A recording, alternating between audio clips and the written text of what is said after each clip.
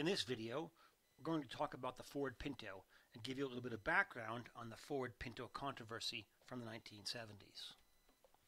So if we go back to the early 1970s and certainly the 1960s, the automobile industry was dominated by large cars. Oftentimes we called some of these muscle cars. They were big cars with big engines and big gas tanks, but they did not get very good gas mileage. They might get 10 or 12 miles to a gallon. That's okay.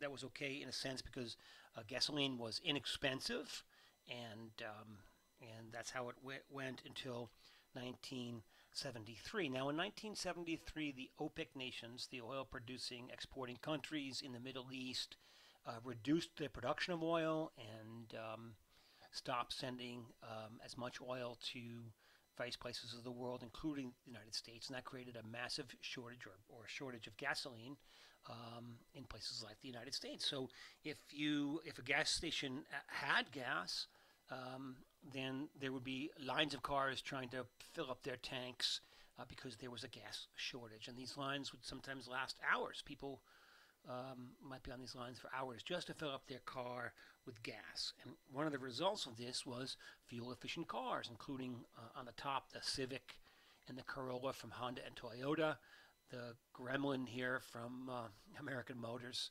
and the Volkswagen Rabbit. And then down in the bottom left is the Ford Pinto. What all these cars had in common was they were small cars that weighed less, they had smaller engines, and the idea was that they were fuel efficient, and the Ford Pinto was one of those cars. The Ford Pinto weighed about 2,000 pounds.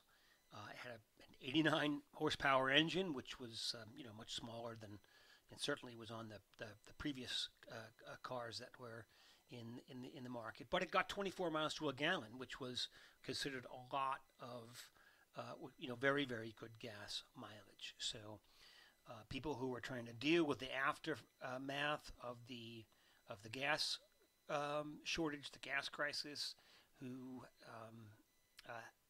now had options of buying cars that were more fuel efficient, could get better gas mileage, and be better on their budget. So, what was the controversy? Well, there were 29 deaths due to explosions. These happened when there was a rear-end collision with the Pinto. It's a much smaller car. The gas tank was in the back. It got hit in the back. There was a risk of an explosion, and there were 29 deaths attributed to these kind of accidents, these kinds of collisions.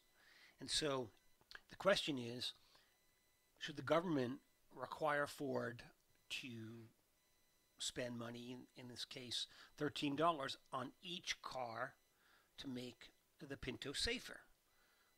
Is that something that the government should do?